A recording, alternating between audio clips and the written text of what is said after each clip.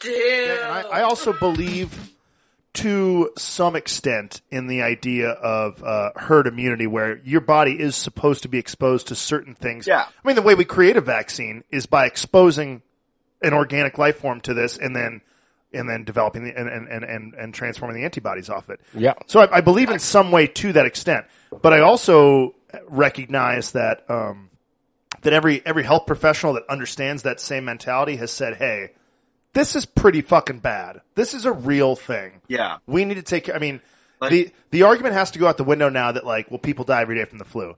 130,000 people Well have died in past that. 4 months. Okay, 28,000 people last year died of the flu. So we're Yeah. well past that argument. That argument is bunk. The other argument I love is, well, the government can't tell me to wear a mask. And it's like, okay. It's the other people around you who are too afraid to just ask you to wear a fucking mask and be an adult about it. Like, look, it's not fun, but I'm sorry. When I go into public places now, I fucking put it on. It's the right thing to do. It's the right thing to do. Well, I was telling Thomas, there's been a lot of pushback against it, but like there's they can't tell me I can't wear, or I have to wear a mask. But then they're the same people who, when a business is like, hey, sorry, you're not wearing a mask, you're not allowed in here, freak out. Like, you can't deny my right to come into your place and eat. Yes, like, we can. Okay, but you're also the same people who voted to deny gay people from You being know able to get that cakes sign wherever behind they the bar want. that says we have the right to refuse service to anyone? Yes, we can. Yeah. Mm-hmm. You have your right to not wear a mask, and I have my right to not fucking serve you. Not fucking serve you. Because You can't have your right without me having my right. And it really goes back to, and I know that we talked about this on another episode, it really goes back to, like, what great privilege you must have to just insinuate that you're right to go out and have a craft beer. And look, we all know I like having craft beer. I know y'all like going out and having craft beer. That's not a right. That's a privilege. Okay? That's a fucking privilege. You don't get to take your privilege and put it over everybody else's right to exist safely and to exist soundly in their own place. When everyone else around you is wearing a mask and you're the one being like, you can't tell me to do that, guess what? You're the fucking problem. You're the problem. You're the reason that some institutions are in the threat of getting shut down again. Yeah. Again. Yep. Small businesses barely made it through the last time, and Congress did a piss poor job of taking care of them. Granted, they did something. What's going to happen on the second go around? And it's all because people are like, I want to have a fucking summer break. You know, I want to fucking have a good time. Fuck you. Well, it's the same people who are protesting for businesses to reopen who are now doing fucking everything imaginable to make them have to shut down again. Right, exactly. Well, and again, we talked about this. It was never about the right to go back to work for those people, our kind of people, service industry. It was always about the right for that privileged person to go back to having a normal life. I always get my nails done on Friday. I get my hair cut every other Thursday. I want to get my You don't have any right to tell me that. I don't care about the haircutters, I'm doing the southern accent even though I live down there because that's a lot of those fucking people. Mm-hmm. But it is the sense of privilege that your life, that what you've constructed as your life is so goddamn fucking important. And I've seen it so much this summer already. Thank you guys for just letting me get that out. It's good to see you both, but Jesus fucking Christ, you know? Josh, in a weird way, solidarity. It feels good to know you're going through it too. I wish we all weren't going through this, but God, it fucking blows.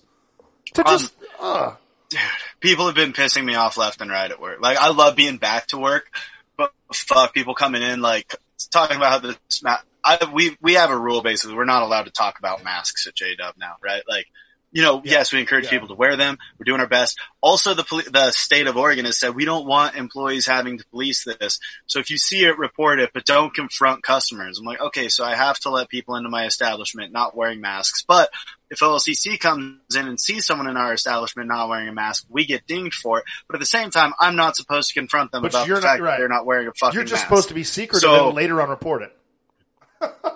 Just a vicious cycle. Most of our customers are wearing masks. Most of them are being respectful. There's a handful that aren't, but they're just walking through quickly and fucking seat them at their table and try not to pay attention to it. But it's like, dude. And then they're bitching. They're like, oh, you should just take your mask off because it's stupid anyways and it's not helping you. I'm like, believe me, I would take this mask off if I could. I heard that the other day. I went down to Sacred Waters to drop off beer and to shoot the shit with other brewers. I walked in, mask on, to be respectful because I know they're all wearing masks. You know, and this guy's at the countertop being like, is it hot under there? You know, Jen, the bartender's like, yeah, it is. And he goes, well, you should just take that bullshit off. And it's like, all right, dude. All right, hold on. You do whatever dipshit idea comes into your head, but don't shut up. Like, that's not even her choice. I mean, and granted, if it was her choice, she'd still be doing it, but like, she's doing that for you, dude. She's doing that for everyone around you. She comes into contact with 500 people a day. You're the least of her worries, and she's still doing that for you. These people do not understand the stress this is putting on the service industry to do this right. And and then I start to think about things like, so you guys are all, as front of house employees, exposed to consistent amount of customer contact. Right. And in certain kitchens, Bonsai is probably a little bit better, but Backslope, whoever's working that pantry spot is literally like touching servers. Yeah. You know what I mean? Like, yeah, we're constantly washing our hands. We're you know. It's a chain. I mean, we're all in contact with one another. In a restaurant alone, you're in close proximity with everybody that you work with all the time. All the time. And don't get me wrong, I love everybody that I work with. And I love that has actually been the draw to me is that every restaurant I've worked at has always been my family. You know, at that point in time, I'm tight with all those people. I go out with those people. I laugh, I cry, I sing with those people. I get hammered with those people. I barbecue with those people. So yeah, it's the fact that people are pushing back, even pushing back not only on themselves wearing a mask, but pushing back on the fact that servers are being asked by their staff, their team, and their restaurant to wear masks and saying they shouldn't do that. Do you understand how many people down that food chain you're affecting?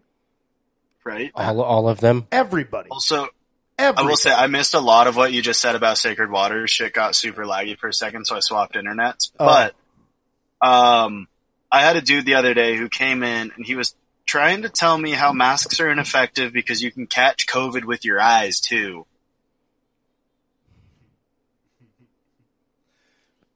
I love when the argument turns to like, well, there's other ways you can get it, and it's like, right, that's not the point. That's not what we're talking about. You know what? I'm not going to catch COVID with my eyes because if you're wearing a mask, you can't breathe it onto my fucking eyes. Fucking eyeball, you dummy. The mask is effective. Yeah, what are you talking about? Like rubbing eyeballs together? How close do you want to get to my face? Well, and just the fact that you divert from one effective thing to like this other thing, like, well, what if you can get it from toe jam? Should we all be wearing masks on our toes? And it's like, look. If 130,000 people died from what my toes are giving off, I'll probably put on socks and shoes. I'd have to change my foot protocol right now. Which, by the way, I'm free balling it right now because it's summertime in Montana and it feels great. But oh fuck yeah, always. It's so funny in a weird way that this whole thing revolves around a conversation we used to have in kindergarten, which is just like, hey, after you touch something dirty, you wash your hands. You know. And there are these very simple things that are being asked of people right now. Although the funniest thing I did here was someone was walking out of the Remington bathroom the one night, and I think I was there for this. Dude was like, someone said was just like, you're not gonna wash your fucking hands, dude. And he's like, I showered today. My dick's cleaner than anything in this fucking bathroom. That is actually a good retort. I do respect that. And we've always talked about, I respect the George Carlin mentality of it, where it's like, you know when I wash my hands? When I get fucking shit on. When I get shit on them, which is like 3-4 times a week. And again, I do appreciate the idea of herd immunity. It is a natural factor that you disperse. We ate dirt and bugs as kids. Yeah, we're all right now. We're all right. But that being said, again, we have to go back to, we're being asked to do some very simple things. Every so often, make sure you wash your hands with warm water and soap right now. And hey, if you're going to be in a place where a lot of fucking people could be breathing on one another, just wear a cloth face covering. They've got some dope ones now. I bought a buff that literally looks like I have a handlebar mustache when I pull it up. It's tight. Yep. You know? Mine has a Cheshire Cat smile on it. It's fine. You know? Like, just do it. Yeah. Just do it. It's not fucking complicated. It's not hard. It's not going to kill you. It's not making you breathe in your own fucking CO2. You know why I don't wear masks into some places? Because I fucking forget to put it on. Mm-hmm. Not because, like, it's always in my truck. Like, I always have it with me. I'm not going to drive around with it on. But, yeah, there are some times where, like, I'm in a rush to go grab something. Like, I just got to run and grab a pack of smokes. At the corner store. And I'm just like, Things will happen. And people should not be shamed if things like that are happening. That being said, you can't just forget to put it on when you stroll up to the bar anymore. Like, if you're going to the corner store, if you're running in to grab a gallon of milk and you fucking forget it, I totally understand. Yeah. But when you are doing a voluntary action to benefit yourself, and you walk into an establishment and you see that everyone else is doing it, you have a moral obligation to turn your ass around, go back to your car, and put it on. Yep. And I really believe that. And I'm not saying that I haven't been hypocritical about that. No, I totally agree. It's been a learning curve for everybody. But it's at that point now. It really is, and especially in Montana here, where we kind of want to be. I mean, I kind of get upset every time I see an outside license plate right now, and I know that a lot of the rest of us do too. Perpetually. If we're going to stand on that hill, we also have to stand on that. We can't be the ones to then be like, "But it's our home, so that's why I'm not wearing a mask." Like, no. We all have to do it. We all have to do it. You know. We're the only reason I'm not doing it right now is because it probably wouldn't feed well through the microphone, but it's in my car on the fucking dashboard. Yep. You know, I think I took one out of my truck so I could wash it. Yep. Yeah, and I bought 2 extras so I don't have to. It does stink, dude. I have burped into my mask so many fucking times. It's gross. Yeah.